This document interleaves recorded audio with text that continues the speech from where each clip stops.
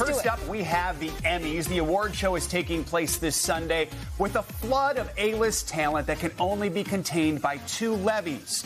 Eugene and Dan Levy, that is. The father-son duo will host TV's biggest night for the first time. As for the trophies, Shogun is the frontrunner in the drama categories after scoring 25 nominations this year, more than any other show. And on the comedy side, The Bear is favored to devour the competition. And yes, like it or not, The Bear is considered a comedy.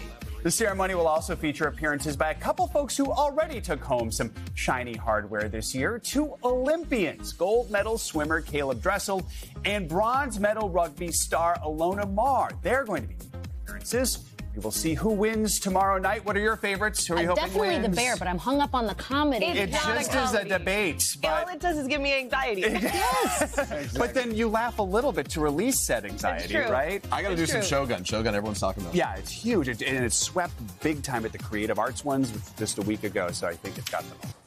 Hey, thanks for watching. Don't miss the Today Show every weekday at 11 a.m. Eastern, 8 Pacific on our streaming channel, Today All Day.